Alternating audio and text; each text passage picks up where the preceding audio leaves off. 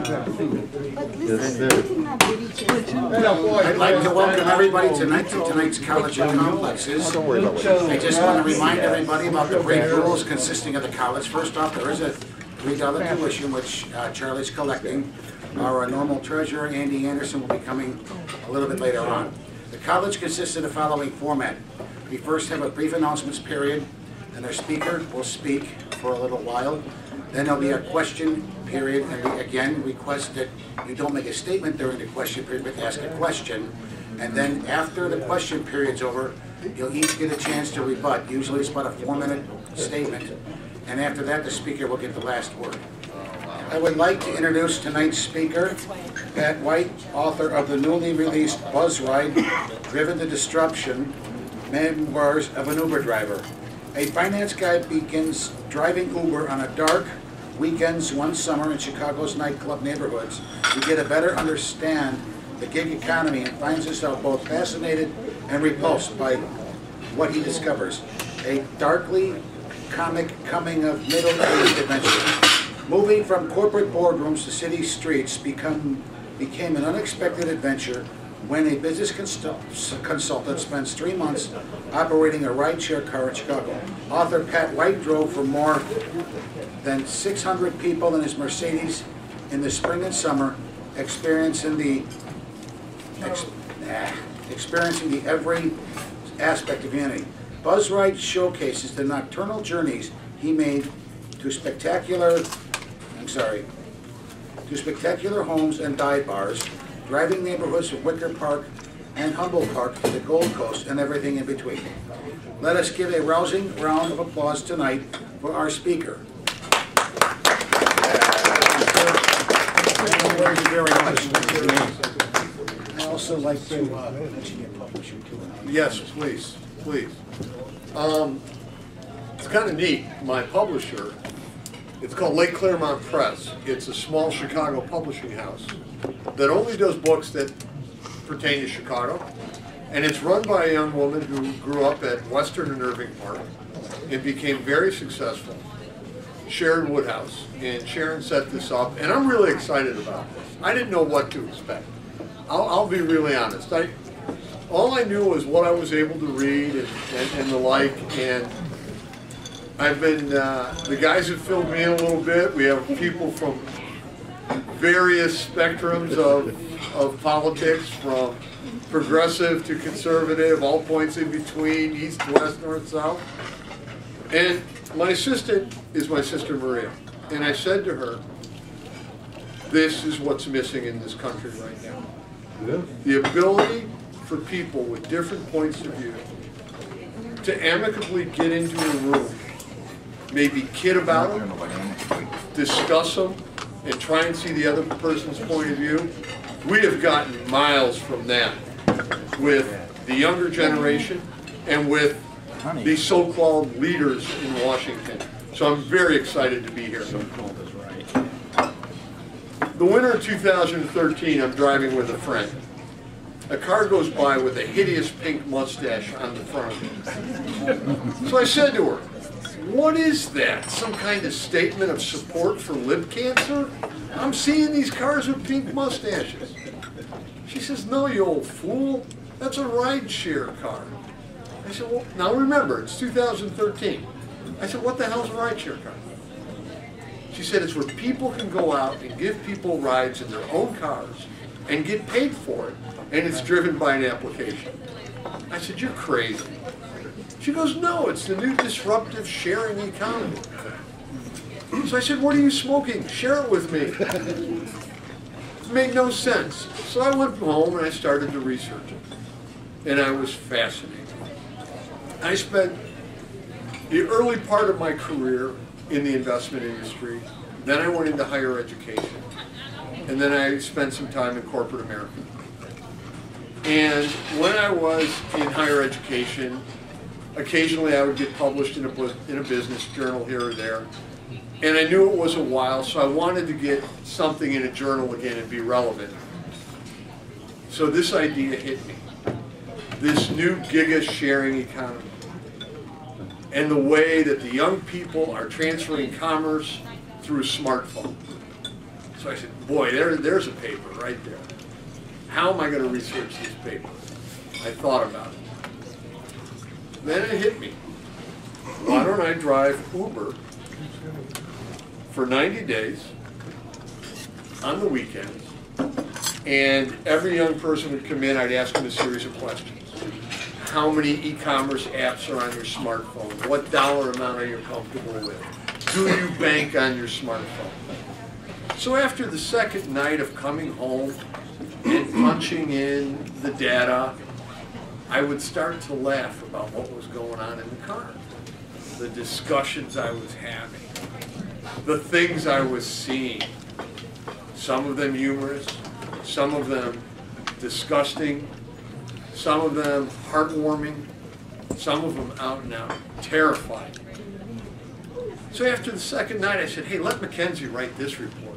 There's a book going on in the back seat of my car. And that's when Buzz Ride was born. I got the name because when you are signaled to a fare, the iPhone that Uber gives you buzzes, and that was also the condition of 80% of the people who got in the car, extremely buzzed. Yeah. So I spent 90 days doing this. The first couple of weeks were exciting, was kind of youthful, felt like this urban warrior. And I go by Pat, but Uber had me as Patrick, so the riders were calling me Patrick, and that'll be significant in a little bit. Well, after about 5 or 6 weeks, a hardened edge in me started to come out. An untrusting edge, a disgusted edge with what I was watching on Friday and Saturday nights. The lack of honesty and frankness, the disrespect for their fellow men, the ability not to have a conversation where you didn't agree with somebody. I once had a group of young girls get in the car and ask me my opinion on gay marriage. And I started out by saying that I was happy that the civil union has been passed. And before I could go into my next sentence, which was, I haven't researched this topic enough. At a red light, they all got out of my car, slammed the doors, and called me a bunch of names. Because in their mind, I'm this old guy over 50, I'm not cool, I don't understand gay people. No, I just sat at a table in the 80s with 7 gay clients and watched half of them die, and planned what was left over for their nieces and nephews with their investment. Because there was this new disease that nobody knew about. How dare you make that assumption? But we don't talk anymore. We don't get in a room like this and tease and exchange ideas and thoughts and philosophies. You're either way over here or you're way over here. You're wrong, you're this, you're that. And boy, that came out in that car. Also the disrespect for mankind, the lack of respect we have for human life. Society has really, really migrated to a point that when you get back into it, and I didn't grow up with any kind of wealth. I came from a very financially challenged household. I did every menial job I could from 8th grade through college. And I was proud of every job I did. And here I was 30 years later putting myself back in that role and realizing the amount of disrespect that grew from people to people who were providing a service to them. It was quite enlightening. Funny stories? Yes. Having young ladies ask you questions about sexual choices and having them singing songs from the 70s with you, to great jokes, a lot of that. A lot of sadness too, watching a man bleed out of his skull in the middle of Madison Street, 2 miles west of the United Center at 1:30 in the morning. Boy, it looks different on WGN News as opposed to sitting there and watching it. It was scary. It was real scary. I grew up in this city. I love this city. But we always tend to travel the same routes and go to the same neighborhoods. but landing in new neighborhoods and saying, wow, I do not know where I'm at, and I don't like this. But also discovering beautiful new neighborhoods that I never knew were there. It was the random distribution of mankind, a lot of outliners. I faced a lot of clenched fists. I faced a lot of disrespect. But here's what I see is happening to our generation. And I see it more now post the book. And I live in the area, I live a mile from here.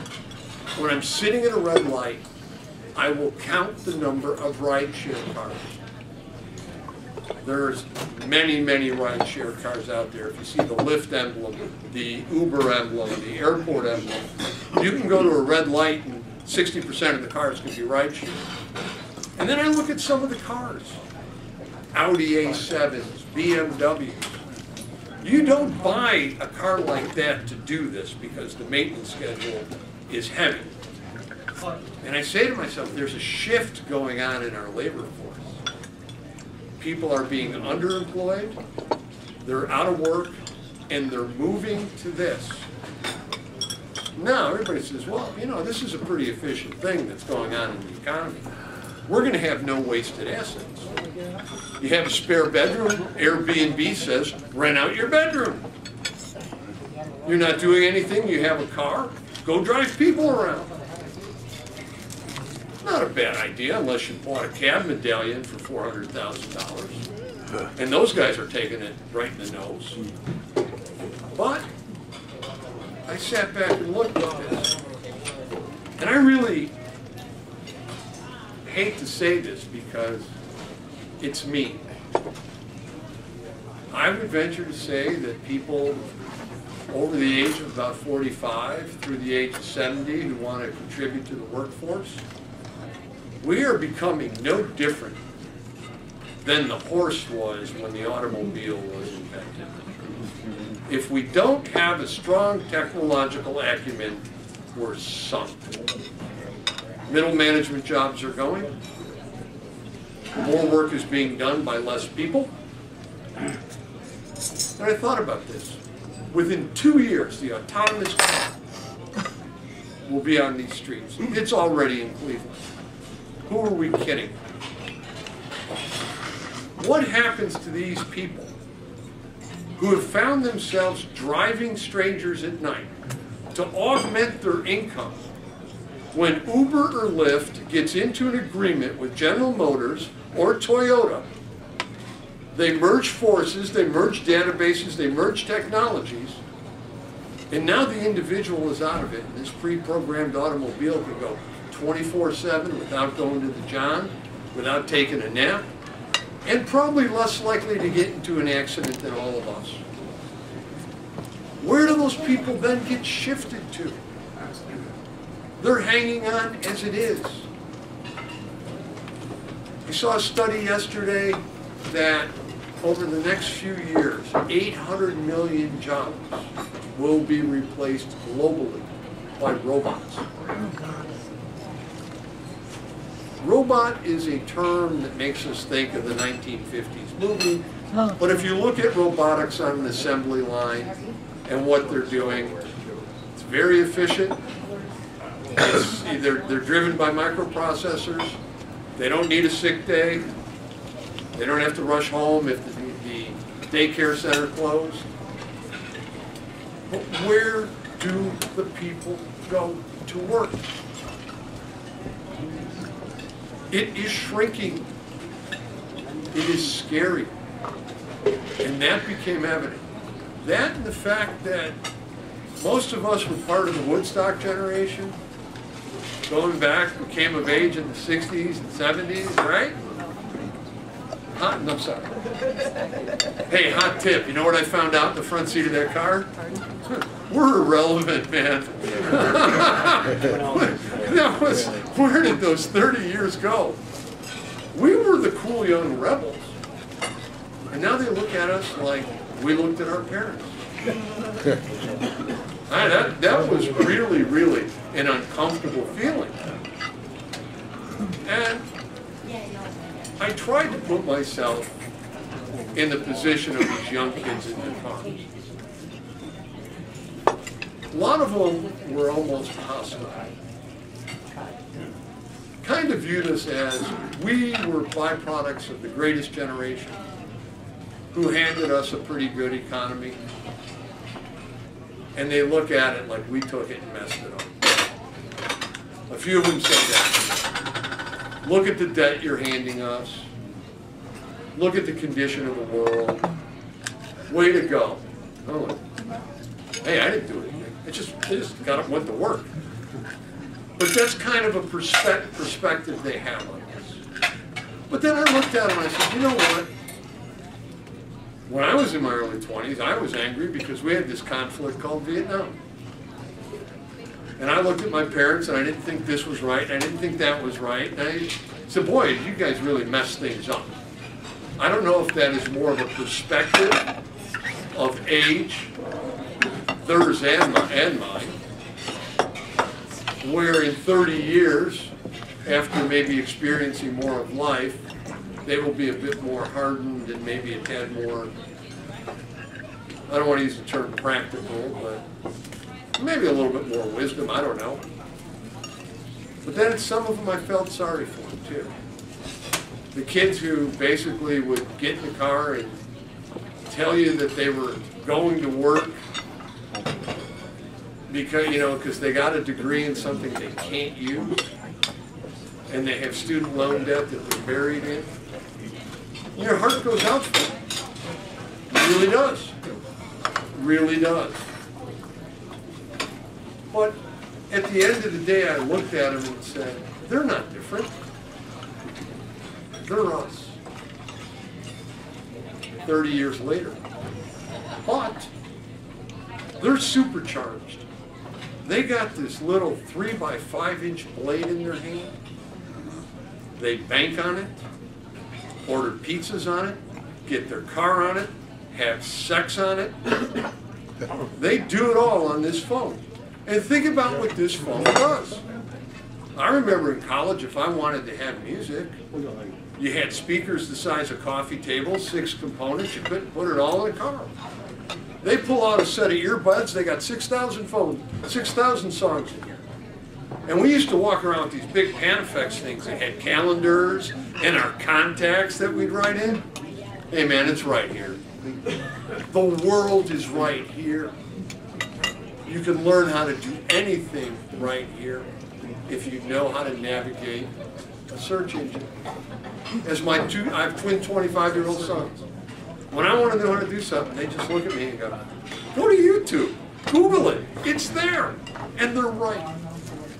But deep down, these are kids coming of age in a scary world, looking at us as old people, even though in our mind's eye, maybe we don't want to look at us as such. And then you come home and you say to yourself, wow, the greatest generation, they're going by pretty fast. God, in the last few months, we lost Jerry Lewis, Dick Gregory. So that means that the baby boomers are moving into the on-deck circle. I don't want to be in the on-deck circle. There's not a darn thing I can do about it, but I don't want to be. And now my generation's starting to die. Glenn Fry and Tom Petty and all these guys, they're starting to go. So from the seat of this car, I got a perspective on A little bit of my mortality and the fact that the last 30 years went by pretty fast. I'm no longer cool or relevant. B, the world is changing in dog years. It really, really is. And the one thing I looked at, if you go back to the previous century, we got electricity and we got radio. And we got television. Radio and television, except for improvements and more stations and, quality in picture and this and that, basically was the same technology for what? From like the 40s through today. The telephone with I'm talking the landline, pretty much the same technology. Radio, the same technology. All of a sudden, we hit the early 80s. And look at the advancements that we have seen. And every new advancement propels the next advancement quicker. The things are moving so fast. And I started to think, I lost my dad in 1989. And the big thing in '89 was the thermal fax machine. Look at what's happening to everything we do. And it's all coming to roost. One more comment I want to make, which is really pretty fascinating because of a couple of topics touched on. Corporate, the corporate bankers and the way they look. I spent 20 years in that business. I know a little bit about valuations of companies. In the old days, you'd value an AT&T. AT&T had big offices. They had switchboards. They owned real estate. They had crews to go out and work on the lines. They had substations. They had assets. Let's take a look at Uber. Uber's an application. And with a database. With a handful of people that try and run it. And the key word there, if you've been watching the news, is they try and run it. Their corporate governance has been pretty bad. But when you strip it down, the assets of the corporation are what? Cars owned by independent contractors that can quit on you any given day. So how are we valuing something that is an application with a bunch of leases and a handful of employees at $7 billion? Oh, it's future earnings. BS. We've gotten to the point where we'd rather buy hype than substance. Now, if they merge with Toyota and there's a fleet of 500,000 cars around the world that are functioning on their own, and they're owned by a hybrid company of Uber and Toyota, or Uber and GM, now you have assets. But you know what you got to do to get those assets? You got to go borrow money. Now your cash flow doesn't look good because you're going to service the debt. But right now, the way it is structured, with no assets, and maybe this sums up where we're at globally, $7 billion? Really? So this is the changing gig economy. The New York Times did an article a month after the book came out. They cited my book and 2 other books that talk about the gig economy and what people are doing to survive. It is a fascinating time, but it's also a very scary time. I want to thank you for having me. The book's $12.95. We have a few here. It's really more of a read about the social mores and the change, the generational shift that's going on right now. So now do I open it up for questions? Yes. All right. All right. Anything you want to moderate? Okay. Just go ahead and point out somebody and come on, guys. We got questions. Do I have to wait? First one.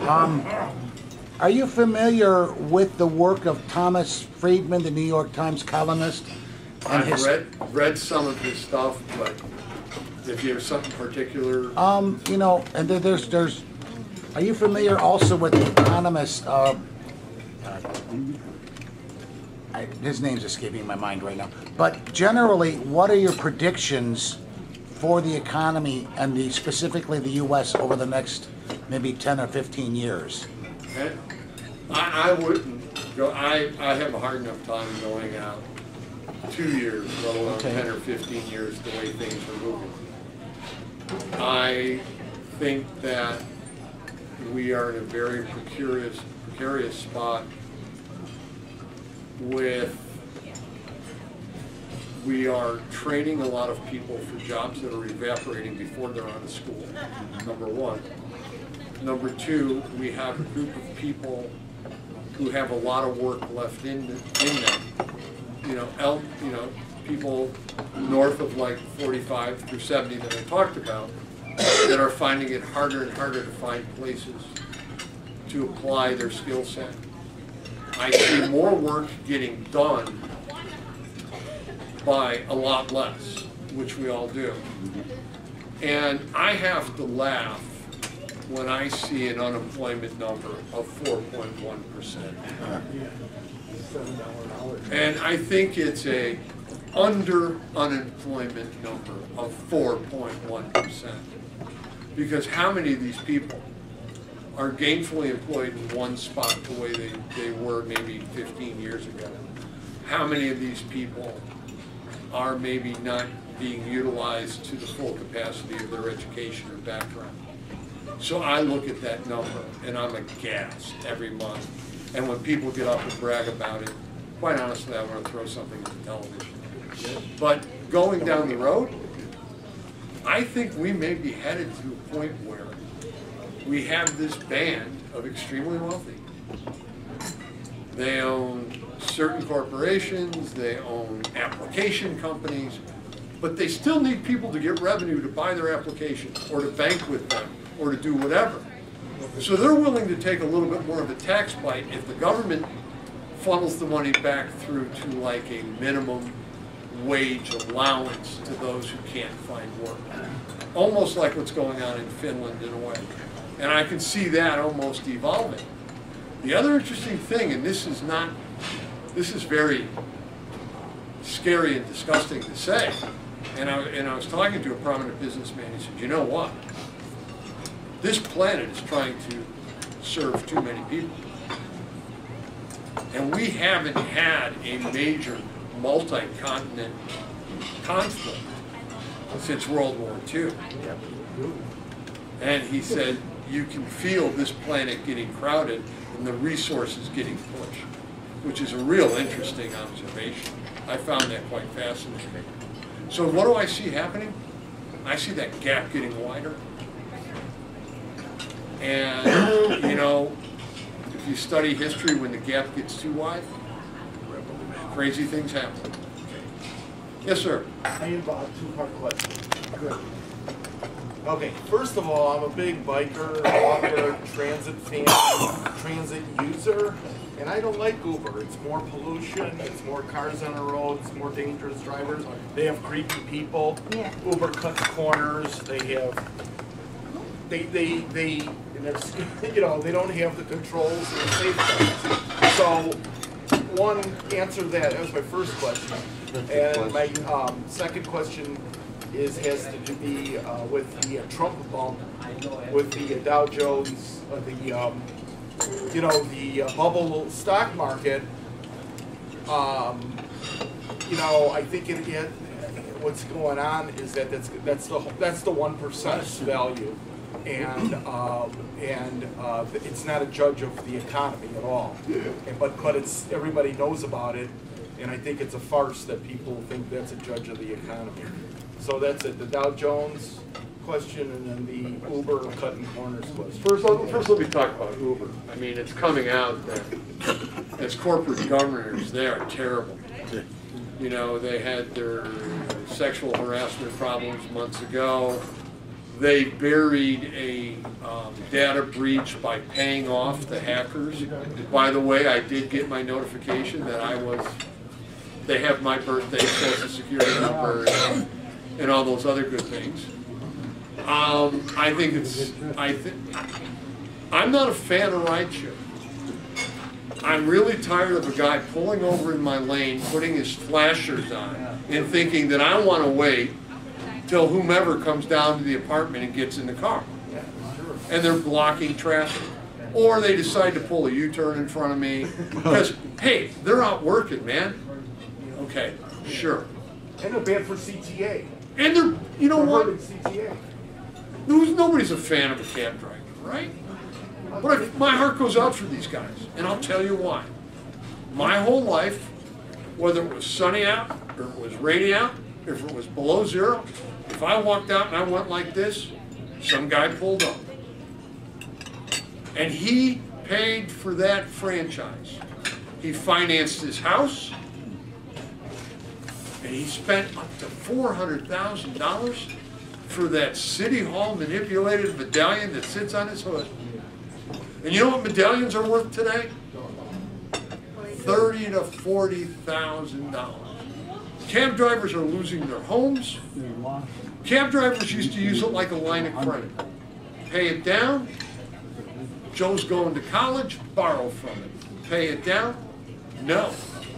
And there's another interesting situation buried beneath that. The major thrift in New York that financed cab driver medallions 2 months ago filed for bankruptcy because its loan portfolio went down. The asset was worth a lot less than what was owed.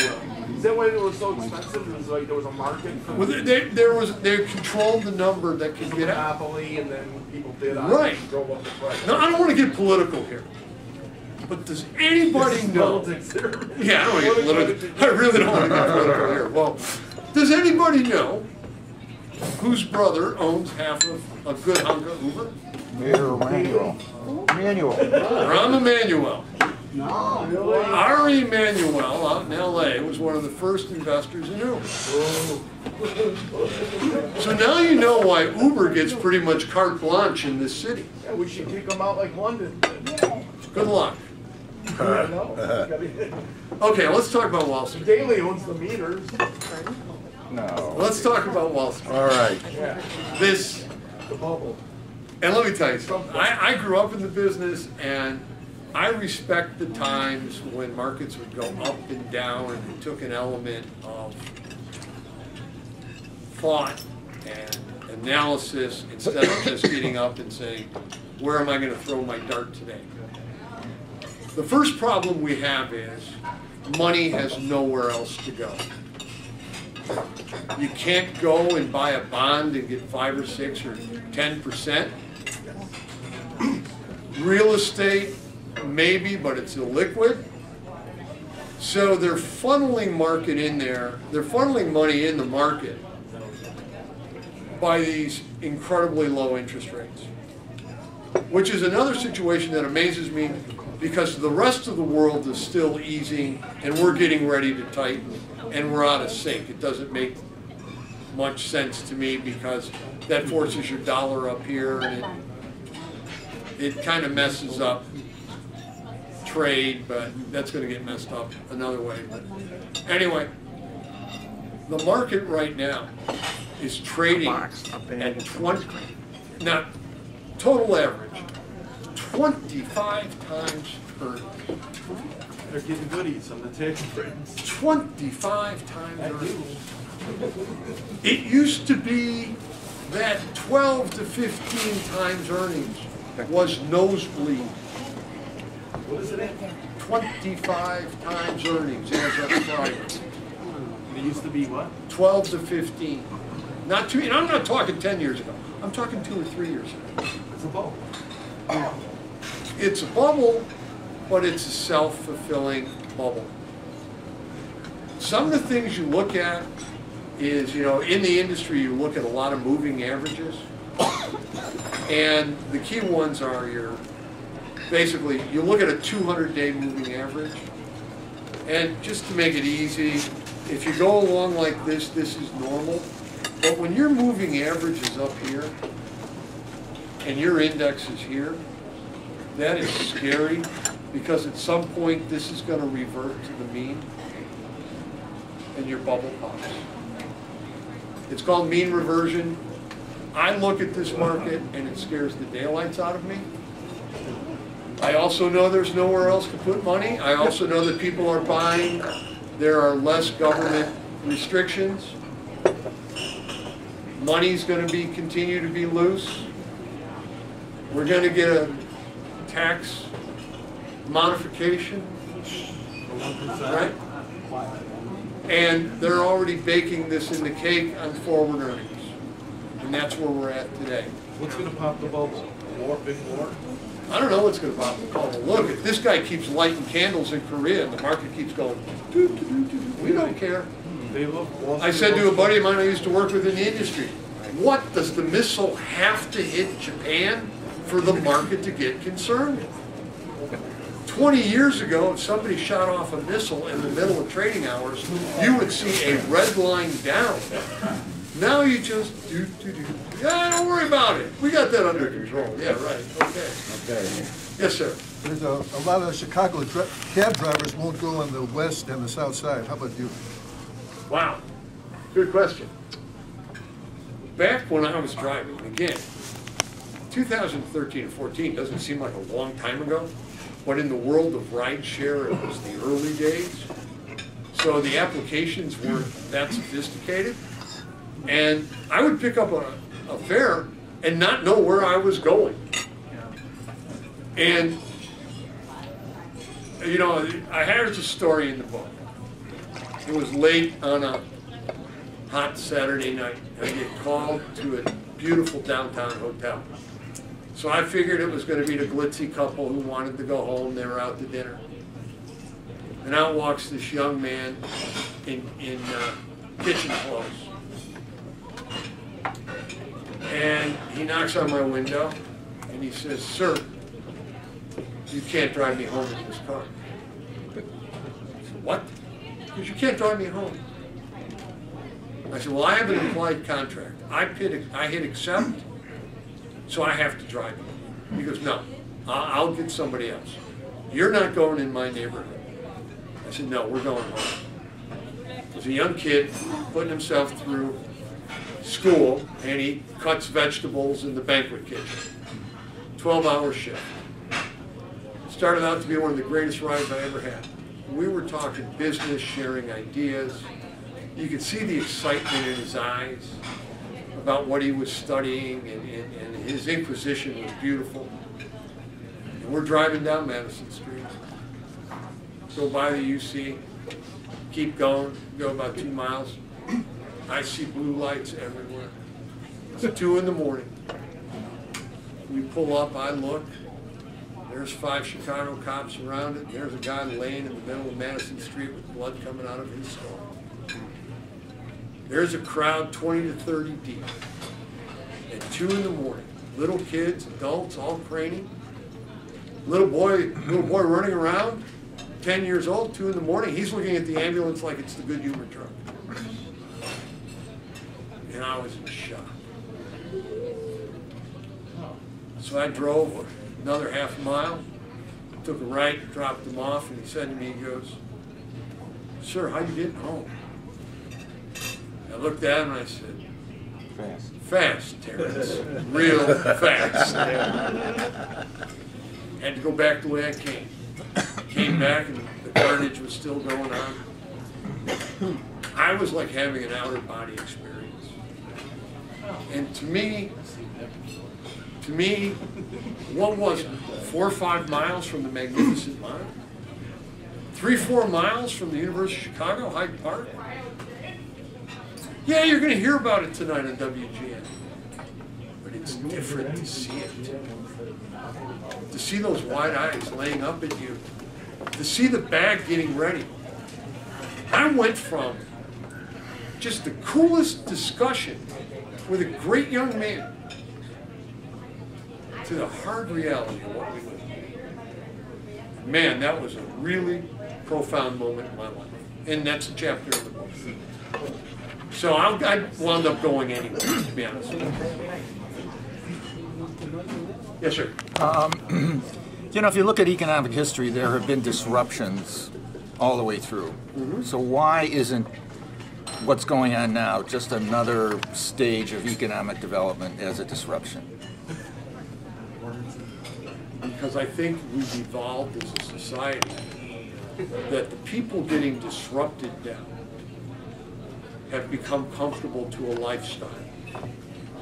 Whereas if I was picking cotton by hand and the cotton gin came out, what was I used to? A very low level of resistance. I mean, okay, it's funny because I recently reread The Grapes of Wrath. And the farmers out in California, as they were losing their farms, referred to this new thing, the tractor, as the machine. And the only one who could afford the machine was the big banks that were repossessing my farms. And this machine allowed them to farm 20 times the amount of farms as 300 people would take 300 people. One machine, one man. And that analogy hit me of how efficient we're becoming.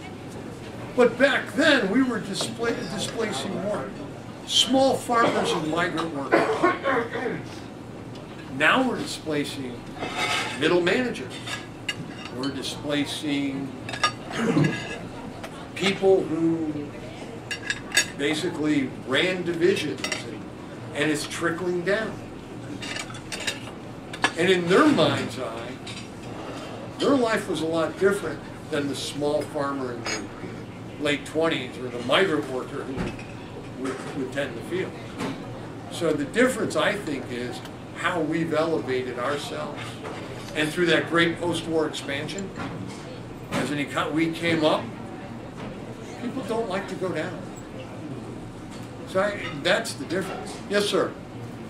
Yeah, Pat, there's a certain amount written about how the independent contractors of these services are exploited.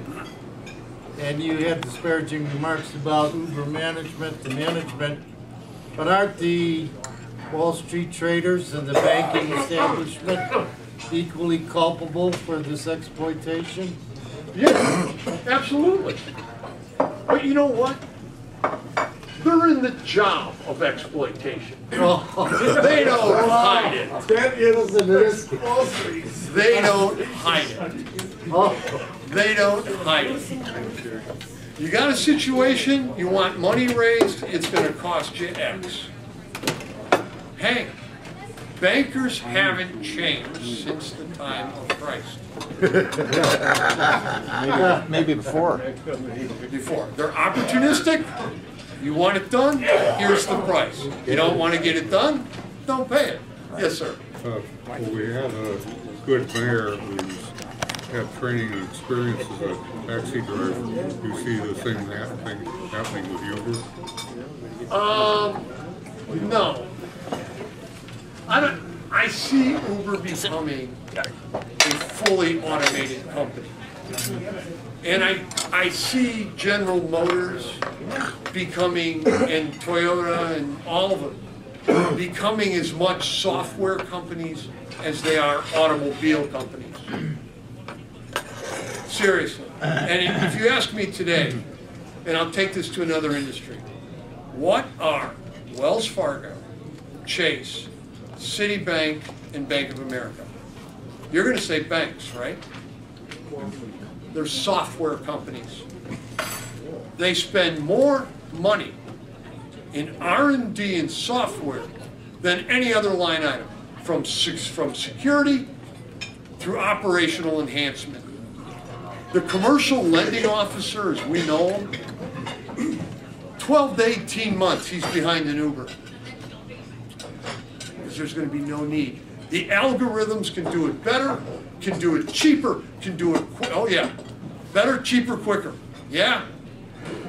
They don't have to take Joe Smith out of lunch, right? They don't go to the country club. No, what's going to happen is Joe Smith, his CFO is going to put all the data in, tax returns, financials, seasonality. They're going to type in the type of loan they want, and instead of 2 or 3 meetings and an analyst spreading the deal at the bank, the guy's going to hit send, and in 20 seconds he's going to know. It's called FinTech. FinTech is a rolling monster that's getting ready to, it's already happening in the investment industry. Quicken Loans does it. That's at the small end, you're right. Quicken Loans, the mortgages online, but now it's going to go up to the small and mid-sized business level. I need an inventory loan, I need a receivables loan, I want to expand my company. It's going to all be done online. If you look at the structure of the branch banking system right now, walk into a Chase. Look at the way it's constructed. Nobody there. It's constructed that you could tear it down in a weekend. Everything is temporary. You're going to walk in to a room full of machines, maybe one customer service person. We all remember the old days in the bank. Remember the old days in the bank? You walk in, you go see your banker, and outside of his office, I don't mean to sound sexist, but this is the way it was. There'd be about 6 women in front of typewriters clacking away. They were doing loan applications. And you'd walk in and you'd see them, there'd be a whole teller line, and then there'd be the bigger offices, right? You know what those people had that we don't have at banks today? It's called a pen. And a pen to a banker is the authorization to lend money on the spot. A small banker may have a pen for $2,000, meaning if a guy comes in and says, you know, my business account, I've been here 20 years, it's going to be overdrawn because the client didn't pay me, the guy can say, don't worry about it. His pen was $2,000. The guy in the bigger office had a $10,000 pen, and all the way down to the president who maybe had a $100,000 pen. Walk into a Chase or Wells or Bank of America or City branch. There isn't one person with even $2,000 worth of authority in that bank. They got to get on the phone and call about 15 layers. And at that point, you don't care anymore. Yes, sir. So how are you preparing your 25-year-olds for this nefarious future that you're describing? Wonderful question. Because it is affecting my house. I have one who wants to get into finance. He has a degree in finance. He's on the East Coast. And I told him point blank, A, you better do something because you go off my health insurance at 26. B, the best thing that you can do is go look at programs like Python and learn how to program. Not that you will ever program, because they are going to need some people to be between the machines and the customer, but you will be able to communicate with those who can. My other son is artistically gifted, as well as he loves the Constitution, and he's a brilliant kid. He's going to go study constitutional law. So that's, and I just keep my fingers crossed, to be honest with you. So, thanks, good question, thank you. Mm-hmm. Yes, sir. It seems to me that running an automobile is very expensive. What would an average person hope to actually net from it? And is Uber kind of use their deal as sort of a carrot where they tell people the gross, but not really tell them what the net is? And are there people who might be vulnerable to signing up for Uber and it's actually a losing proposition? It's a fantastic question. I'm glad you asked it. Because I would sit there, and I have an MBA, so I've had my share of cost accounting, right? And I'd sit at a red light, and I'd look at another Uber driver, and I'd say, that guy doesn't get it. He's going to go home tonight, he's going to divide the number of hours, maybe he'll subtract his gas, right? But when you start breaking down wear and tear, insurance, depreciation, everything else. And back then, there weren't a lot of them.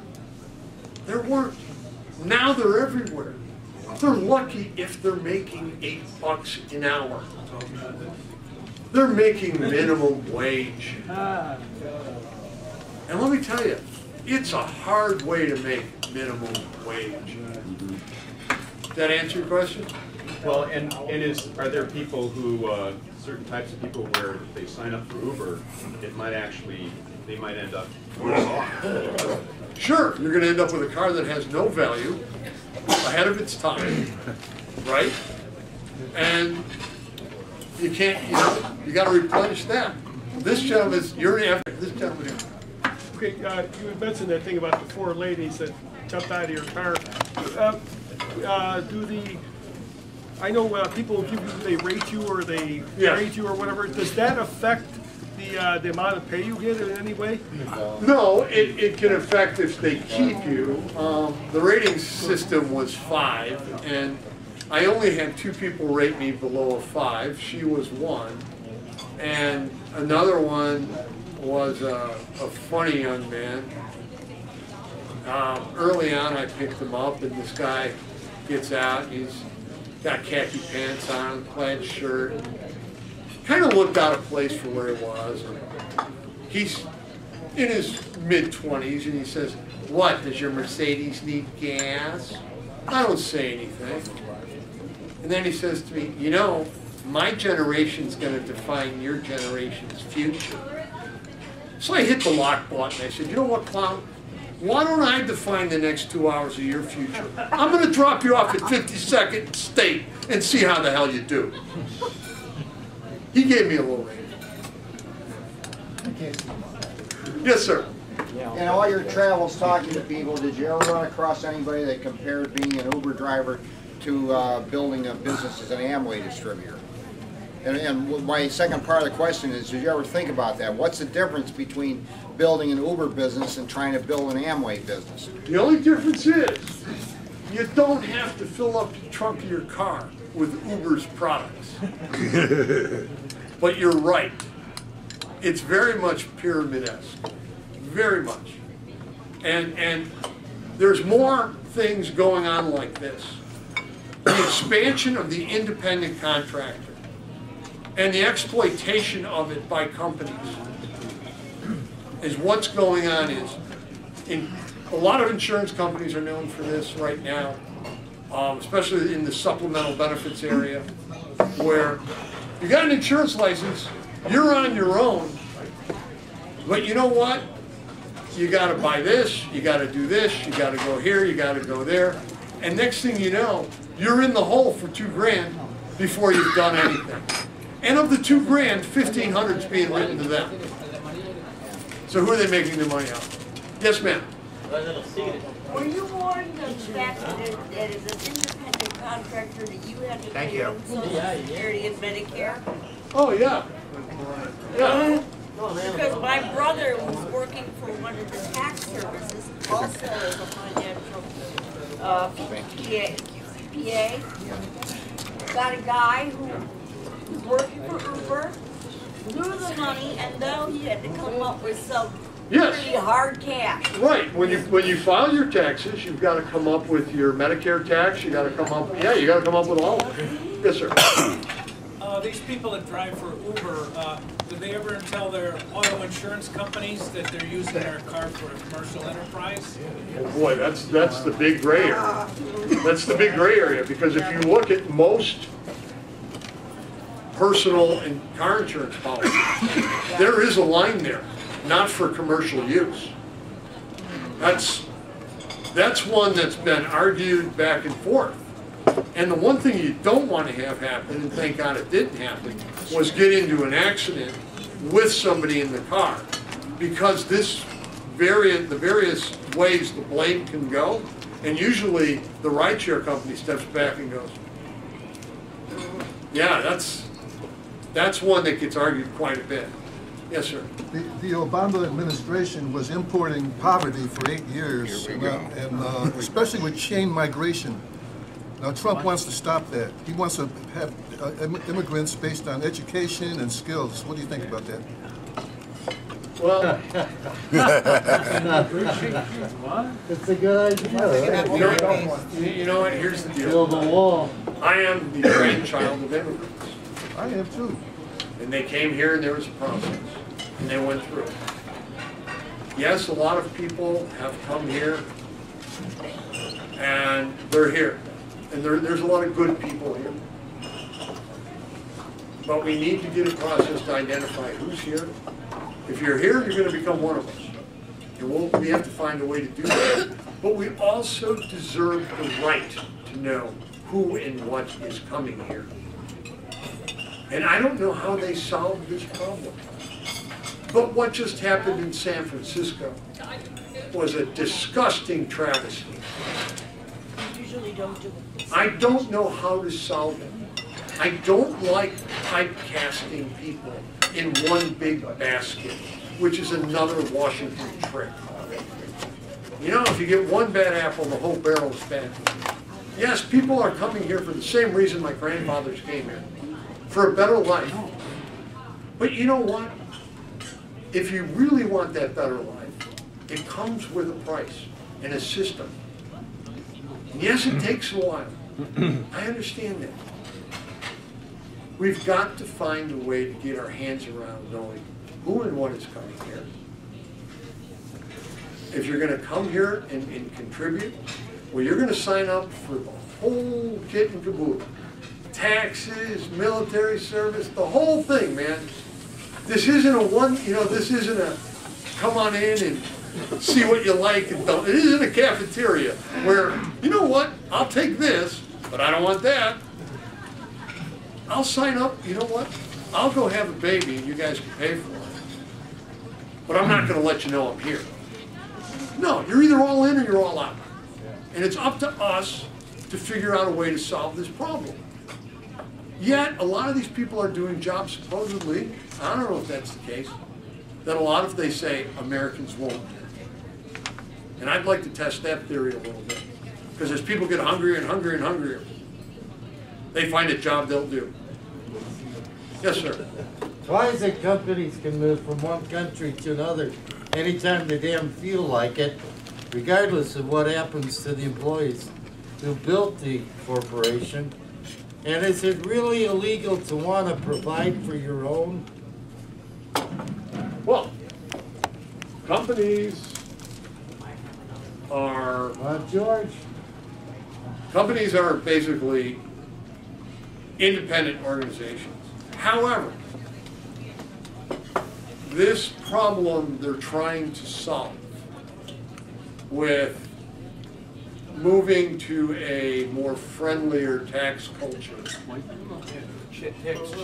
And, well, you know, like the businesses that put an empty office in Ireland with nobody in it to have an address so they can get taxed at a 3% corporate tax rate. Apple? Yeah, one of them. So we come up with, this is what we're going to do. We're going to give them a 20% tax rate to repatriate that money and 15% for assets. And I sit there, and what does China do when they see that? They lower their corporate tax rate. What if everybody starts lowering their even lower? You know how I would have handled that? Okay, guys, here's the deal. For 6 months, you got a tax holiday, providing one of two things. 80% of the money goes for CapEx investment. You're buying machines, you're expanding your factories, or you're hiring so many people. And once the 6 months are over, forget it.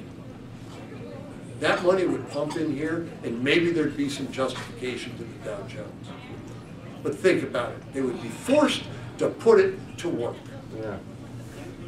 No, you know what these guys are going to do, the ones who do save it? You know what they're going to do? They're going to buy back their own stock. They're going to increase their dividends. They're going to line their own pockets. There were no stipulations on what you must do to repatriate that money, and that's wrong.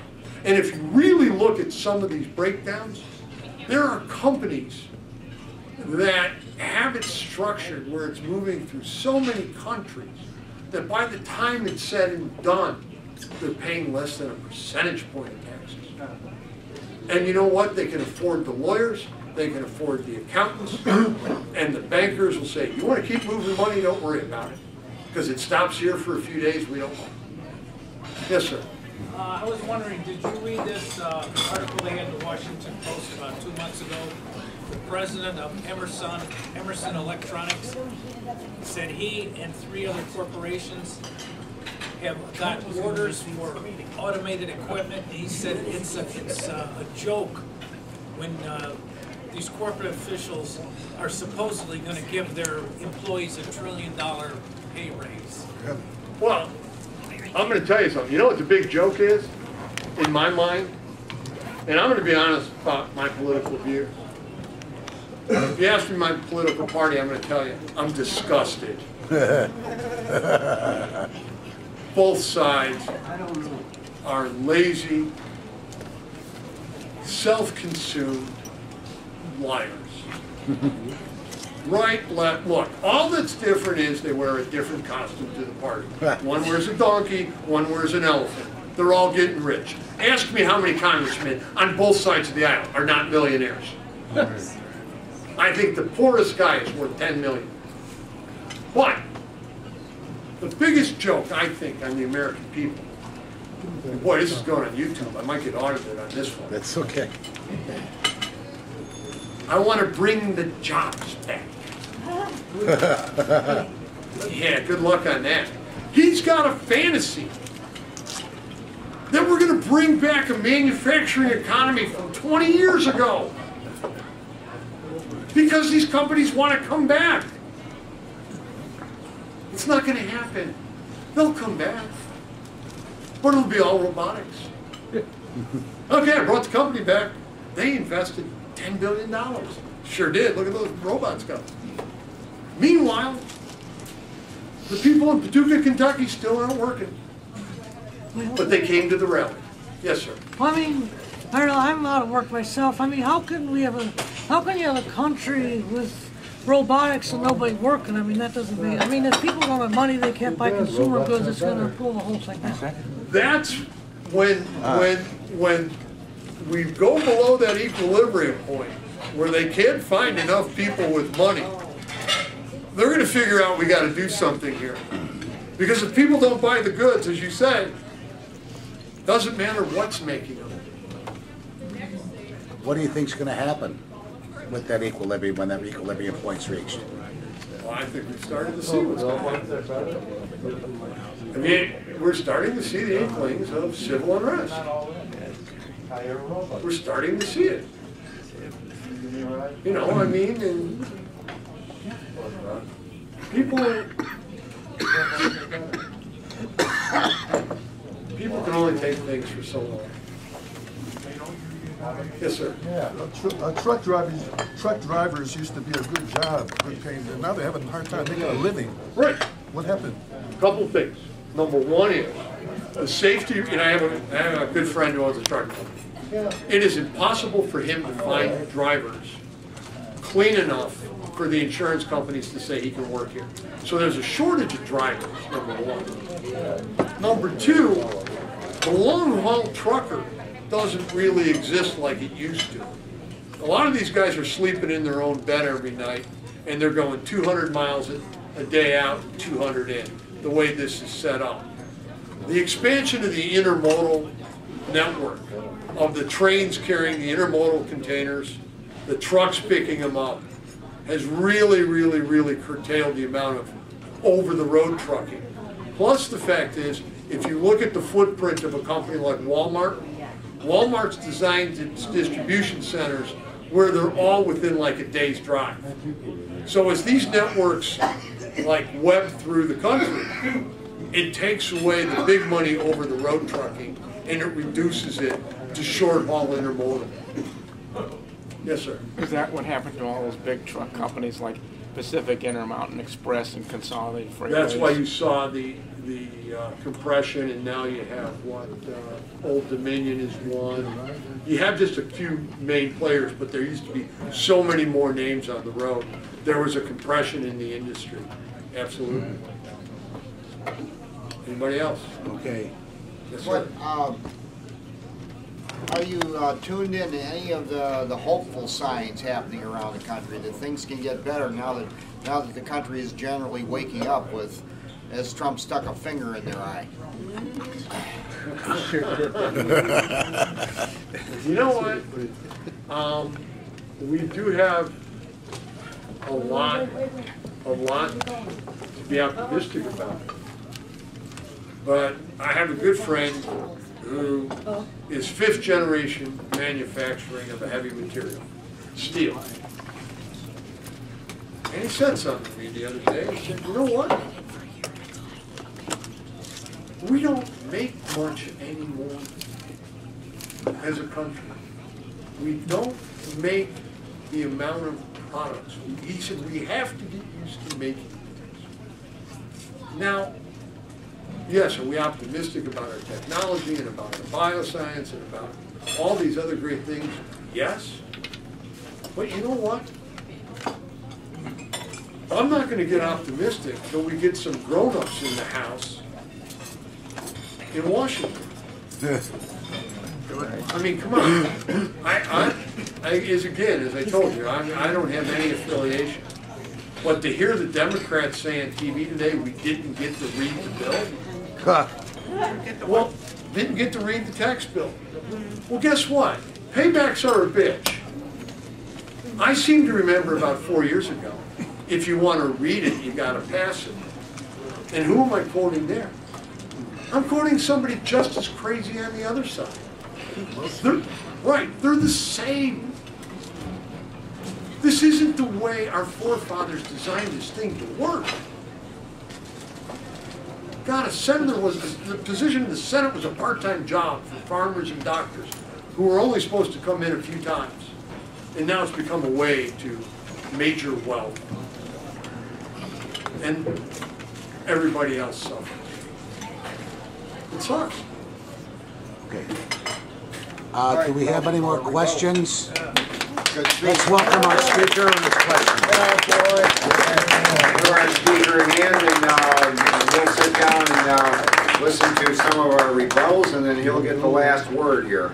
So we'll head toward rebuttal time. We'll do something different tonight.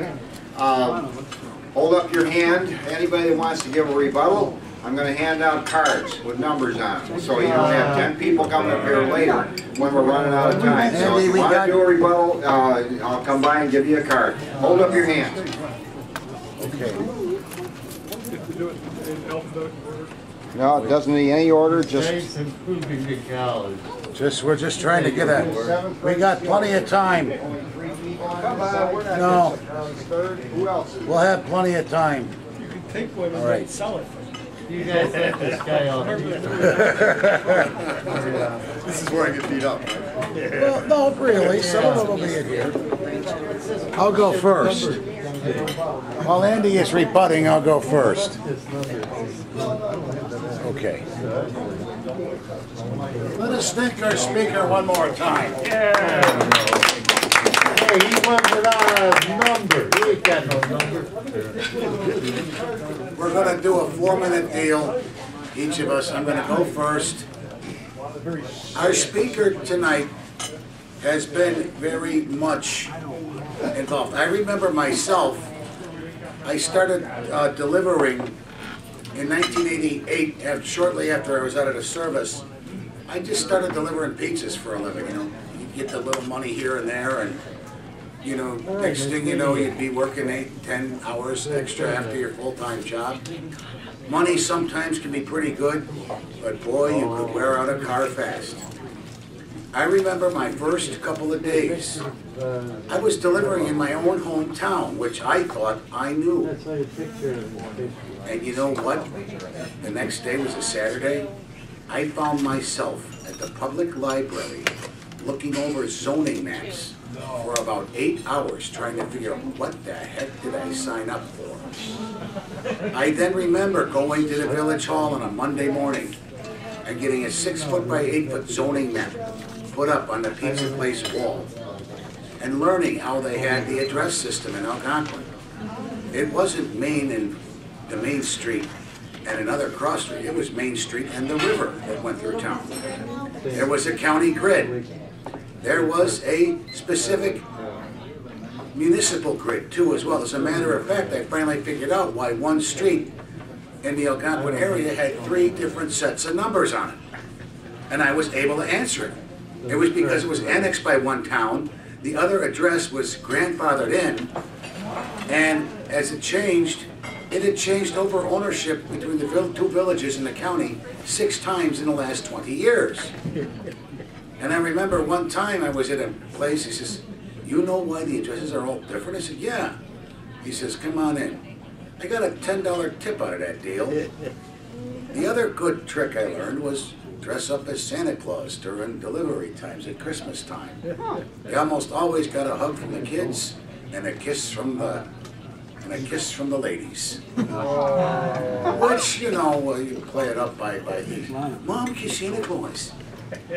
But I do remember there were nights that I made $150 cash. But then I'd also be burning 200 miles on my vehicle. You know, I knew Uber and the rideshare was a little bit of the same thing. You could probably make $200 in a couple of days' work, but you'd be out there all the time. I have a good friend of mine, many of you know him as Paul Racino. And he does a lot of the gig economy work because he works through websites and various other places. And he's always on the web, always arguing with somebody about the rate of pay, about being short or being even overpaid for something. And it's like in some cases, there's more work involved with having a subcontractor to a subcontractor than there is if they just hire him outright.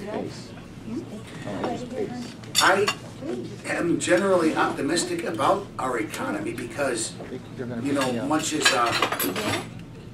as there's an economist, Johann Norberg, who's basically described something that many of us tend to forget. We're actually living longer. We're having much better quality of life over time. We still have a long way to go before we all reach a certain level. And after 9/11, the United States kind of focused inward until about maybe 2012. The equivalent of 2 more United States came online. And Trump, while he's in office, wondering how to make America great again, China is sitting back quietly. And you remember this from our Chinese ambassador. They have a program called the One Belt, One Road, which means a truckload of laptops can be made up in Shenzhen, and a week later be ready for distribution in the department stores in London.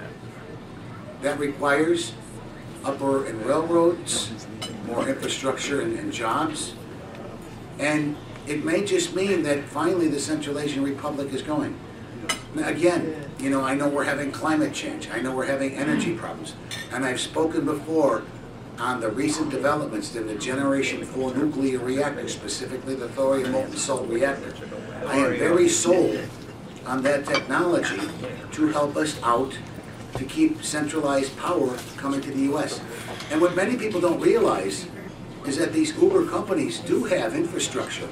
They do have things that require engineering, and that's all done by the local phone companies. You have the fiber optic cables, you have the data center warehouses, you have tons and tons of things. As a matter of fact, in most of rural America right now, particularly in like Utah and some other places, data centers go up like crazy. Data warehouses go up like crazy, all to service this new economy. I've had my say. Thank you again for a good speech. And applause, Tim. You're going to wait for total rebuttals and then you get the last word. Okay. Fellow Americans. Please, you'll get plenty of time tonight. Well, I will say simply this. I wasn't until very recently optimistic about the future. I was optimistic, and I would take this opportunity to thank our speaker for a very interesting talk. I learned a lot. I wasn't optimistic about the future until the elections of last month. Winston Churchill summed it up best after the Battle of El Alamein when he was addressing the crowd at the Mansion House in London, the residence of the Lord Mayor. This is not even the end. It is not even the beginning of the end. But it is perhaps the end of the beginning.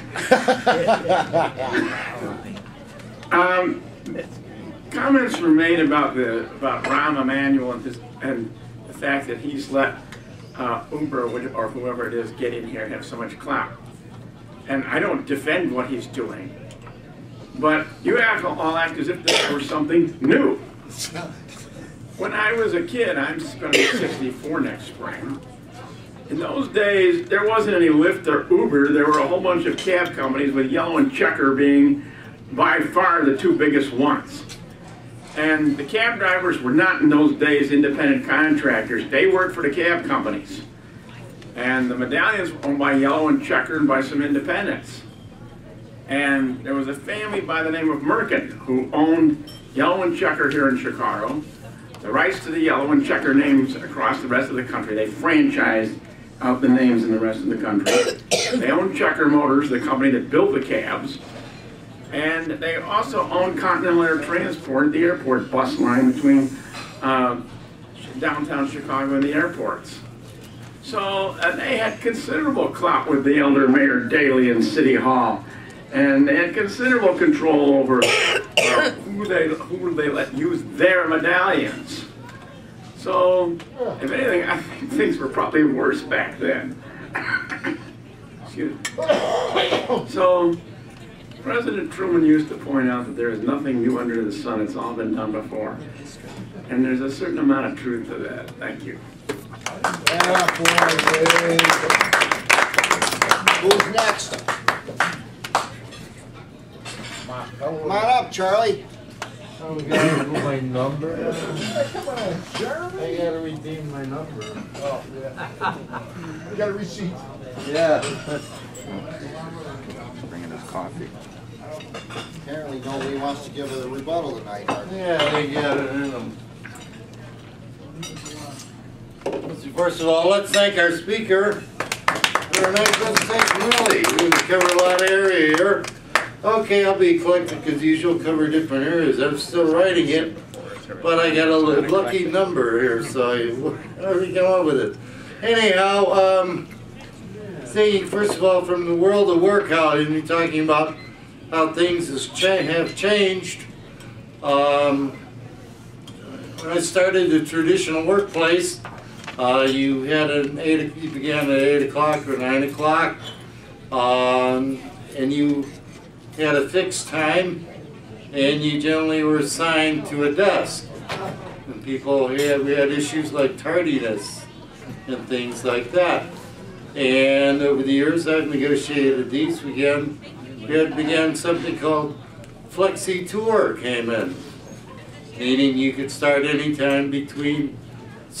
There was Flexi Tour and Flexi Time, but basically you could start anytime between, let's say, between 7 and 9. You could come in at a different time every day and leave 8.5 hours later. And there was Flexi Tour, so came in of variations. And then, Flexi Tour came in. There were other things like 549 and 412, not 412, 410. Different schedules, like you have one day off every 2 weeks and you work 9-hour days. So all kinds of experimentation came in until today. The latest manifestation is that the contemporary office, no one has a desk assigned to them. If you are coming in, you can reserve a workstation, make certain they're available, and it's just a little spot about as big as this podium, and you bring your laptop with you, and that's your desk for the day.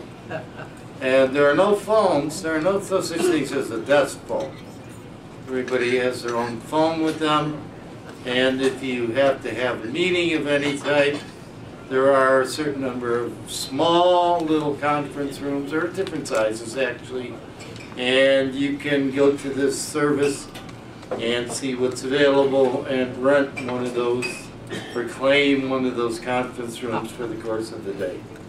That's called hoteling, and that's the work of the future. When I go in, I still have a regular office, but when I go in and want to see some of the officers of the union, I often don't know their schedules, or they don't have permanent schedules, so I have to inquire who's going to be in the office on this, like next week. I have to find out when and where they're going to be in the office next week. So things like that. Yeah, the other thing is independent contractors are terrible. It began with the information business. And instead of hiring people to work on a staff and giving them permanent assignments as the techie to keep all the computers running and what have you, they decided for some reason, and I think the industry is largely responsible for this, they began offering their services on a contract basis annually or on a per diem or per hour basis, like your pal does. So they've created their own environment. And yes, there's no pay benefits, and the perfect situation for the employer, because if for any reason you do not perform to their likely the way they like, they can terminate you. They're not subject to any labor laws whatsoever. They have no obligation for even things on the job injury, vacations, or illness, or fixed annuity in the event you should get old after working for them for 40 or 50 years. So this is what capitalism has achieved. These independent contractors, no, I don't think they're going to replace public transit. I don't perceive there being fleets of them, as you may perceive.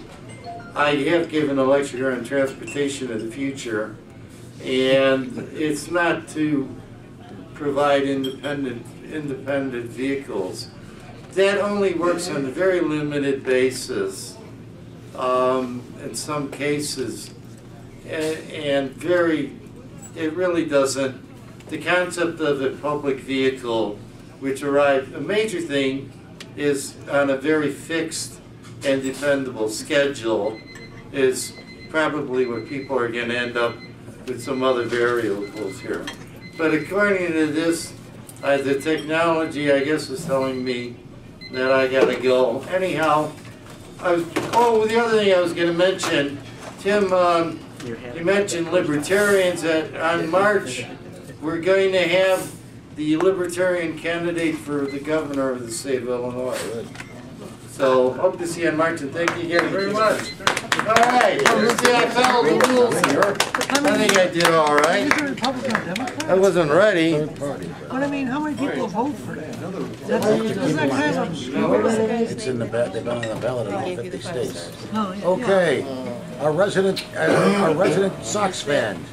Boo! Boo! Yeah. What's with the hate for the White Sox, man?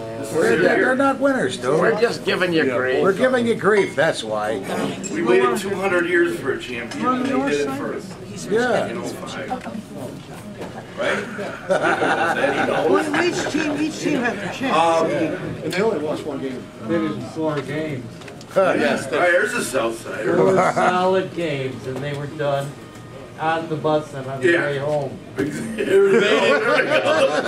need a rain delay. 4 days, all it took.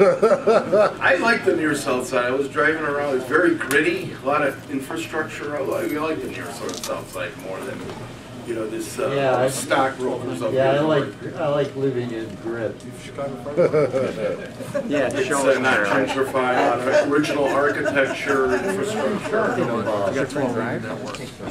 All right, so we're talking about Uber, and we're talking about the stock market. Okay, everybody knows I hate Uber. Bad for CTA. You know what?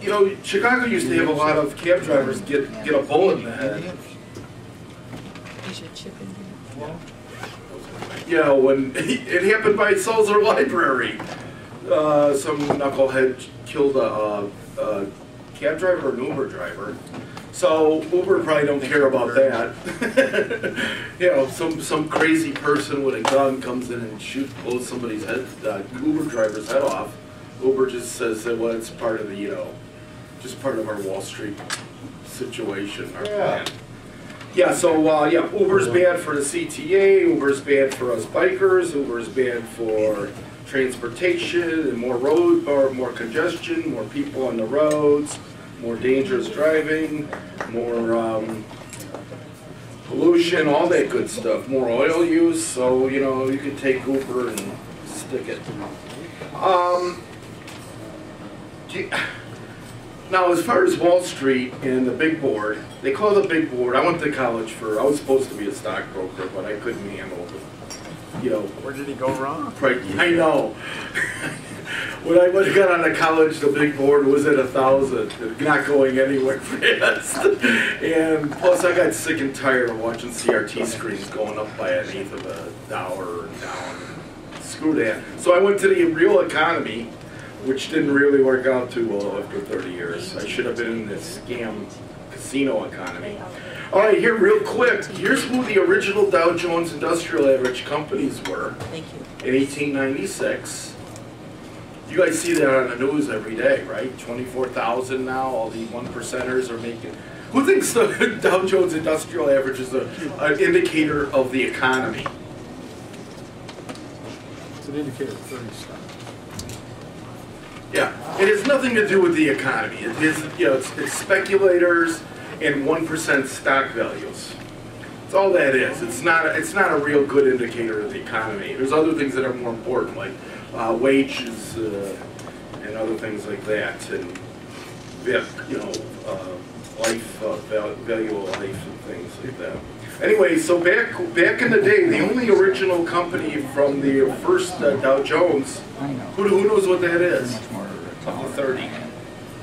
There's only one company. It's been gerrymandered over the years to have more successful, growing company. Not AT&T. Anybody got a guess? What's an original Dow Jones? Huh? Close. Ford. They're not even in, nowadays, they're not even in the 30, the Dow Jones. The only original from the original Dow Jones from 1896 is GE. Oh, and they're on they're starting to. Yeah, they're going to get replaced by Amazon probably. So, see, Dow Jones Industrial Average is also a marketing tool because they know they get to blast that over the airwaves every day. There's prestige to being. Well, and plus it's a way for people to go, oh my God, I should be shoveling all my money and life earnings into the Dow Jones Industrial Average. You don't know anything about Wall Street. I got a freaking college degree in economics and finance. Okay, I'll show you the sheepskin. Okay, the other companies were American Cotton Oil, which is now Best Foods. American Sugar, this is from 1896. American Sugar, which is now Amstar. American Tobacco, which was broken up. Chicago Gas Company, which is now People's Energy, was an original. People's was one of the original Dow Jones companies. Yeah, time's up. Time's up. I get more, because there's not that many speakers, I get more time. Who says? That's 5 minutes? I don't talk for 5 minutes. Yeah, you did. Go to Toastmasters. I got a question for you. Well, okay, we got a question back by somebody. Yeah, who is that back there? I got a bill and I called him up. I said, why do I have to, if it's the people's gas, why do I have to pay for it? If what? If it's the people's gas, why do we have to pay for it? Is that the punchline or the joke or both? Both. I just wanted to see if you guys were paying attention. We're paying attention. Yeah, all right. Your time is If up. you guys ever want... I say when my time's up. If you ever want to go and see what the real story Toastmasters. Get off the stage. is about the Wall Street scam, Give him a hook. Go to Mother Jones, January 2010. It shows you one last thing. How we printed $14 trillion for Wall Street I gotta get there. in the bailout after the Wall Street crash. Mother Jones. Bye-bye. 15 trillion. Kurt, clip them all. Catch a bus. You don't get to keep Is that Dow's mother? You're up here. You're up. You can't trust the fake news. You can trust independence. All right, thank you. I answered your phone. Once somebody called me a biotic photo. I'm not into politics over here. I'm into religion and sports. Now here, here's a picture. God does not have hands, and angels do not have wings. An angel's theme song is, I ain't got no body. And the biggest problem in the world right now, I imagine, is North Korea. The little squirt in North Korea, he's a nihilist, like atheist. He'll blow up the world, he doesn't care. Just like Richard, Christopher Hutchins and the other guy. And last week I made a suggestion that would get a suggestion box. And today I'd like to make a suggestion that the bulletin, or the, should be on an 8.5 by 11. And on the other side be blank. Because I found that's the way it was when I started about 30. In fact, last week was the 32nd anniversary I was here. And I found that a couple of years later on the other side, it was blank and I had some notes there.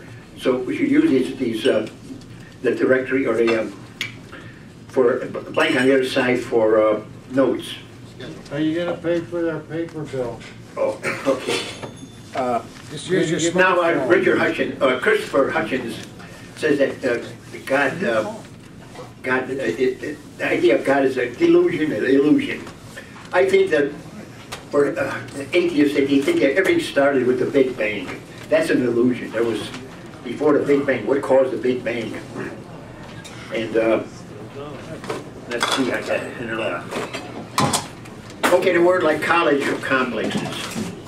The word complex and simplex is the same word. This C-O-M, that's from the Latin, and S-Y-N, that's from the Greek, means together. And plex means bent together. Somebody says complex or simplex, it's bent together. Is anything And the word college, how many here know what the word college means? This is the college of complexes or college of simplexes. Yeah, everybody knows what the word college means? It comes from two Latin words, to read together. In college you read. You go to college not to learn, but you go to college to learn how to learn. And now Richard Dawkins, or Christopher Dawkins, no, Richard Dawkins, he said that it's an illusion. And because it's noontime. At midnight, at midnight there is no sun. Does he believe that the sun exists?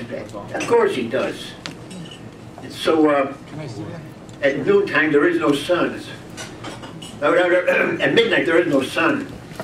Does that say that the sun, S-U-N of God, and S-O-N? So it's a delusion by saying that there is no God. The heavens, the universe, the heavens proclaim the glory of God. Where did it all came from a Big Bang. Now they're talking about multi-universes and omniverse. What is this supposed to be about? This is about, not politics. No, that's not my forte. It's about religion and sports. Now, in North Korea, several years ago, this here, Rodman was out there, and the little squirt in North Korea, he was infatuated with Rodman, the basketball guy. He sent him out there, maybe he'd forget about these intercontinental missiles and concentrate on basketball. And I even told you that a couple months back. And okay, yes, today, how many years back? At the University of Chicago, the atomic, under the tennis court that had the chain reaction of bombs. It was 58 years ago, 59 years ago in 58, where the first atomic bomb was blown up there under the tennis court. Atomic 75 years ago. And also, yesterday was in Chicago, the 92 children were burned to death over there in that Our Lady of Angels and 3 nuns. Yeah. And today also, in 1980, there were 4 nuns were slaughtered. They were raped, slaughtered, and burned, and they buried over in San Salvador. What kind of topic is this? This is get the Richard Dinkins. Christopher Dawkins here. Get him out of here. How much would it cost to have Richard Dawkins come here? How many thousands of bucks? It's time's up. He says that the God is an illusionist. Time's up. Let's not get rowdy here. Let's be Okay. try to maintain You decorum. guys get the education here today too, but simplex and complex is the same word. Yeah. And word college and read together. Legerate. Something legible is readable. What does it mean you're done? And what does it mean to go to college? You go to college to learn how to learn. And I hope you learned something today. And also, Charlie, this is the, you got those numbers jazzed up here. According to the numbers of these conferences, it's 69 years. We're at 66 years and 11 months. Come January 6th, it'll be 67 years. Get the numbers straight. And what are we supposed to remember today here? I forget what number it is. 3346. What did you learn today? How a bad a guy. Okay, you learned today. Life is life is hard by the yard, but a cinch by the inch. On the 33rd, 46th day session, you learned life is hard by the yard, but a cinch by the inch. What do you say? Charlie. Life is hard by the yard, but a cinch by the inch. Period. I think your time's up. And God does not have any hands, and angels do not have wings. We know that. The theme song is Your time's up. Sit down. Sit down. Our next speaker, please. Is there another one? We have a coherent speaker. Yes. Coherent, yeah. You learned an awful lot today, Charlie. I'm going to get them right up the paper here. What you learned today. How the side of life is hard by the yard and a cinch by the inch. How did you get around? We see the crowd's about half the size as it was at the start tonight. So a lot of people don't stick around to hear the final thoughts of our speaker. It would be nice if they did, but for what we have, I would like to thank our speaker tonight, Patrick, for a really coherent presentation about what's happening in and around Chicago, and we'll just give it a minute here.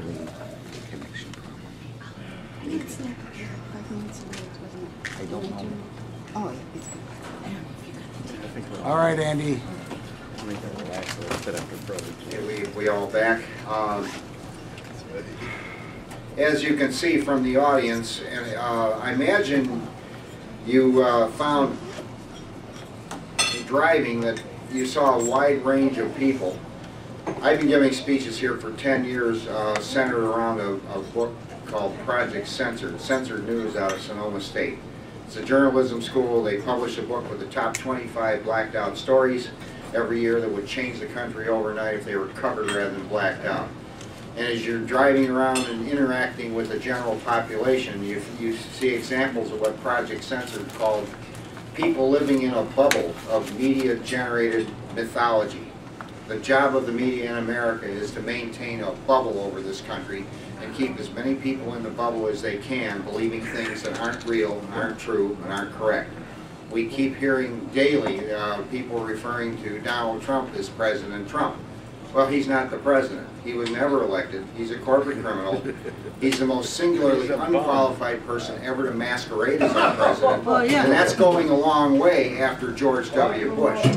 He's almost making George look good. And George masqueraded the job for 8 years. We have a huge political bubble, a charade going on in this country, and people are waking up. And Tuesday, who was it? David said a vote a couple Tuesdays ago, a whole bunch of disgusted people that rose up as progressives got elected. If you show up and vote and run, you can displace some of these corporate criminals. And that's what's happening all over the country. But language matters. To keep referring to Donald Trump as President Trump hides the fact that he's the most singly corrosive, slimy individual ever to masquerade as our president. And that's the kindest thing that can be said about it. Yeah. Wait, just log on to some of the websites and see some of the unprintables. Don't hold back.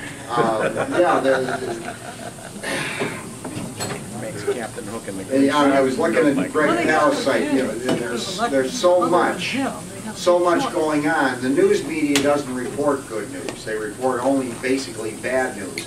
On a planet of 6 billion people, somebody's getting shot or killed every day. The media took their cameras out and find that person. It's on the news. Updated 7-Eleven robberies all day long, whatever it is. There's no time to tell us that there's energy sources that are not coal, oil, gas, or nuclear. Union of Concerned Scientists just put out a report saying solar energy now is cheaper than fossil fuel anywhere in the world. Solar electricity is cheaper in 57 cities in this country than buying electricity from the local utility. 7th graders know the future belongs to solar and wind power. A lot of doctors around the world, I've been reporting this for 10 years, I've been reading about it for 25. Many doctors around the world have been reporting that the AIDS epidemic is over and that it wasn't caused by HIV. When people first find out that HIV is harmless, they can't believe it. But it takes a while for information to come up through lawsuits in America like it did against asbestos and tobacco. So the future is a lot brighter for kids growing up today. They're not growing up under a big AIDS epidemic. 10,000 times more energy falls on us every day in light than what we need. We collect a percentage of the solar. We don't need fossil fuel. But what we have to do, we have to stop talking about these billionaire predators as capitalists that just made their money working hard. Nobody makes $5 billion by working hard. You get $5 billion by a system that steals from 10, 20, 50,000 poor people and eliminates the middle class. And this is what Greg Palast's book in the movie you can watch too, The Best Democracy Money Can Buy. We have in America, our Congress right now, as it stands with the Supreme Court ruling unlimited money contributions, our Congress is the finest, smoothest running, best financed intellectual whorehouse on the planet. It's a whorehouse. Look it up in the dictionary. There's 2 definitions. One is selling sex, and the other one is selling your vote for a certain amount of money. And this is, you can't, if you're not an intellectual prostitute, you can't get elected as a Republican almost anywhere in this country. The billionaires tell you what they want done. You all saw that in the news last week. The billionaires put out a word to the politicians and one guy reported, says, we have to pass this tax law, we won't get any contributions for elections next year. The owners of these people said, get it done or we're not giving you any more money. There's no more any charade about our political system serving America. And this is where we are. They just serve Wall Street. They serve Wall Street. Yeah. So it's any bankers around? We have to step through the bubble, and once we learn something, help other people learn. Things get better when people move forward. That's all I have to say. So again, thank you. And good luck. Are there any other people that would like to give a rebuttal? We still have a little time. Otherwise, the speaker will get the last word, and we'll head out early. No, you already had one. Peter. Oh, should I speak? Go ahead. You want to give a rebuttal? Take 4 minutes, Peter. Go ahead. Go ahead, Peter. As long as you're not a banker. Go ahead. Well, just say whatever you want to say. Say whatever you want to say, Peter. Yeah, go ahead. I'm not done trashing. Our speaker, tonight our speaker made some valid points about the robotic impacts and job losses. Let's see, I guess for many years there was the American middle class, and now it's just disappearing, and that's not right. I mean, well, it's not right to just have a limited number of people rich and most certainly poor. That's not right. I mean, this country, is supposed to be middle class country. It's supposed to be an example of the world. And, I guess right now, the way things are now, I don't think we're doing a great job of that. So I thank the speaker for his thought. All right, All right, I'm back again, and I'm not going to be nice. Yeah, the NBA guy. Not an NBA. Why are you doing a second rebuttal? Because I didn't get to finish. You guys cut me off. I haven't done my Sean Spicer imitation in a while. I'm being nice to you guys. All right. I'm not done trashing Wall Street. All right. So these suckers, you know what that guy is? That's the Monopoly man. Yeah. That's what we are in. We're back into the Gilded Age. You betcha. Okay. My point is about the Dow Jones Industrial average and Wall Street. Whatever's good for them is bad for us. Lower taxes on the rich. Good for you? No. Good for Wall Street. Bad wages. $7 an hour. Good for you, everybody? No, but great for Wall Street. Less protections, regulations, subsidies to help poor, elderly environment. Good for you, yes. Bad for Wall Street. Safety nets, good for you, bad for Wall Street. Monopolies, great for Wall Street. Globalization, great for Wall Street.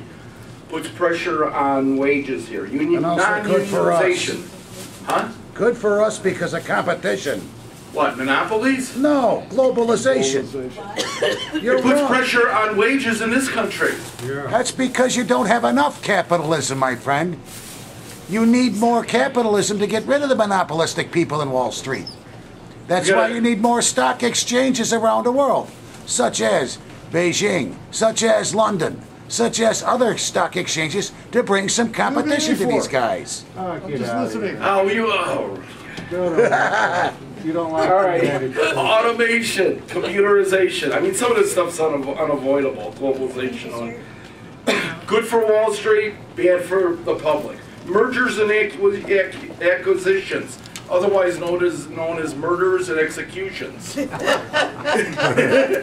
Bad, great for Wall Street. Some mergers are incredibly great for people. How? And terrible. How? It could thousands lose their jobs. Yeah, like but wait a second. If a company's going under, and it merges with a company that can keep it under, you might keep 1,000 jobs in that region that might not. But it's never a company. You can't paint this with a broad brush. It's never a company going under. It's called economies of scale, as they taught me in 102 or 101 or 301 economics. You probably took that too. Yeah, and I know a lot about when you hear economies of scale, you don't want to go down that road. Yeah. You don't want to go down that road. It means monopolies. Okay, don't heckle the speaker.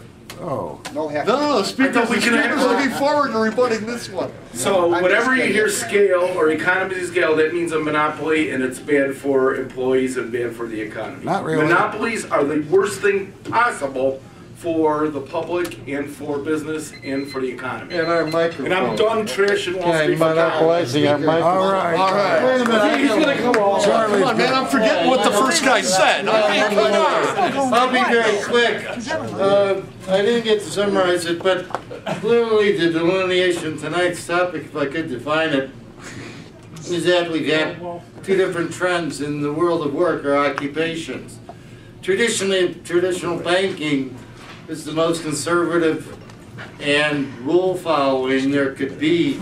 I still recollect my friend who worked downtown in a bank and was called into the office, as we used to say in the railroad, on the carpet, and he was informed that at his bank, even though he wore sports coats to work very nice and conservative, he was expected to wear a suit. Now the other real change is,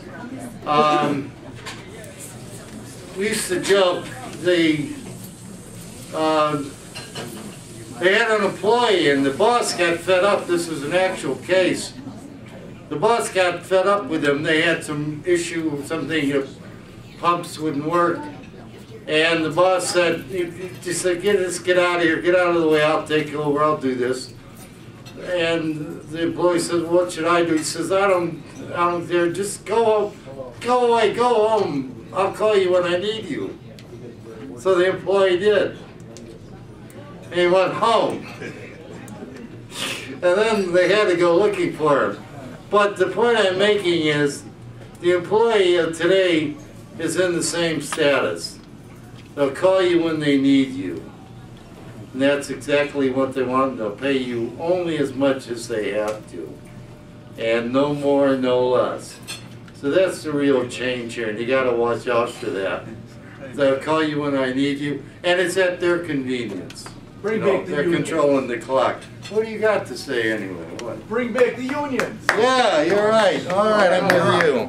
All right, Pat, it's all yours. Oh, where's Pat. Tim? I mean, I need Speaking Tim. of Tim Thick out, he's out there having a suck fest on a week. He's burning one. Yeah, he's burning one, so he's gonna suck on some nicotine. He'll be back in just a minute. Okay, well, first, thank you. Boy, there is a lot to come back at here. Yeah, we don't mess around. No, you don't. Politics here. No, you don't. And I'm either, you guys are going to say to me, well, you know, he's got guts, I don't agree with him, but don't have him back. But, no, I'm kidding. Check your fact check and come back sometime. First of all, again, this exchange of ideas and differing points of views is just absolutely refreshing. Sure wish the Congress and Senate could do it, but what are we asking for, you know?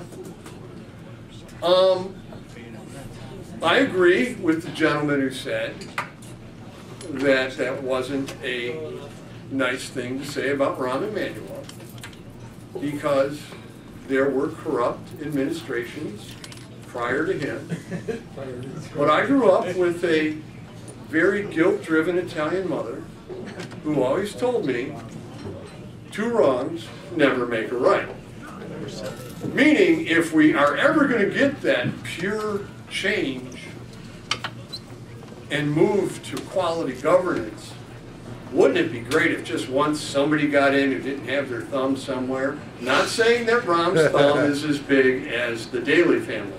God forbid. I mean, so, that being said, I also do want to say something. You mentioned that Uber has assets with infrastructure and networks. Uber pays for the infrastructure that this country built for them. They're using the existing phone lines and satellite hookups and the like. And they're renting space in data centers. By the way, don't invest in a data center. They're getting smaller by the day. I ran a data center for 4 years. Really? I mean, oh yeah, they're getting smaller by the day. Now I'm going to go somewhere where, boy, if you had asked me 20 minutes ago I was going to go here, I would have said, no way am I going here. Has anybody here gone to the hospital or had a loved one go in and have a critical MRI done? A critical procedure with an advanced piece of equipment? Thank an investment banker or a stockbroker. You go home at night and turn the lights on? Thank an investment banker, thank a stockbroker. Right. You know what, if you get and you know what? I used to manage money for milk and ice cream drivers, for grave diggers. And let me tell you something. I've known some real scum on Wall Street, but I've also known some real scum in labor unions. It's the normal distribution of mankind. It hits every industry. And if we don't quit attacking everything in this country with a broad brush, we're not going to go forward. There are good doctors, there are great doctors, there are scum doctors. There are great union advocates, and there are just absolute opportunists. There are brilliant financiers who try and make this country a better place. And then there are scumbags just looking for a fee. Like the Koch brothers. We cannot look at everything from one prism. That is what's killing this country.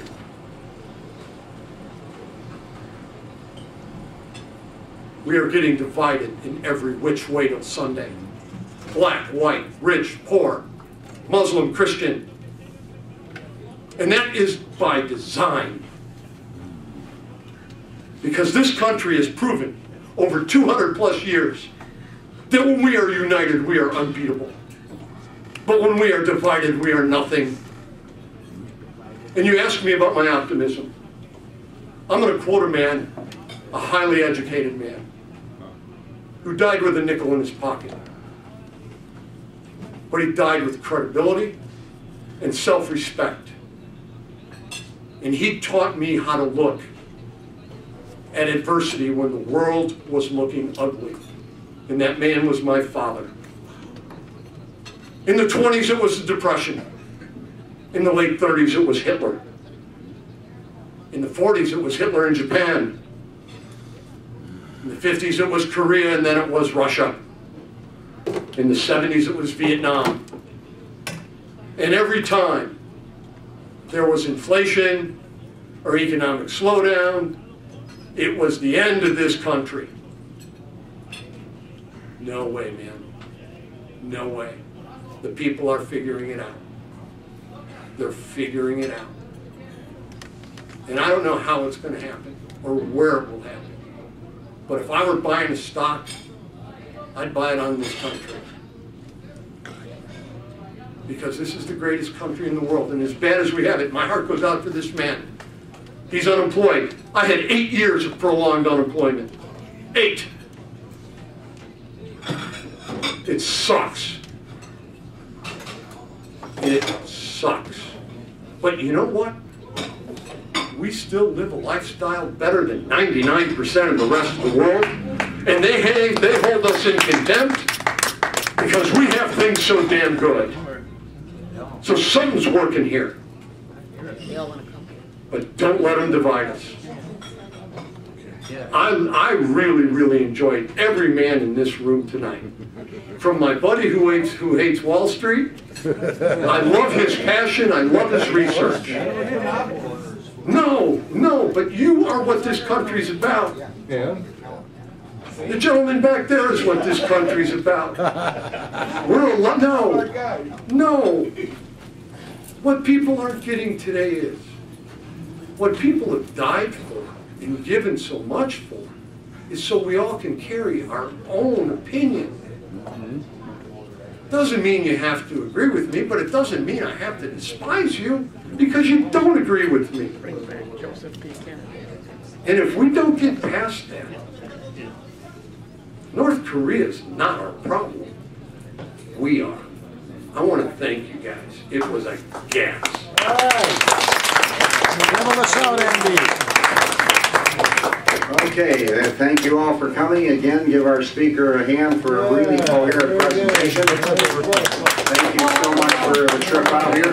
We look forward to having you speak again if you want to talk on the same or Anybody different wants a topic. copy of the book? There are books for sale up here. He's got a copy of his book. There's a few left. If anybody wants one, they're like $13, $12.95.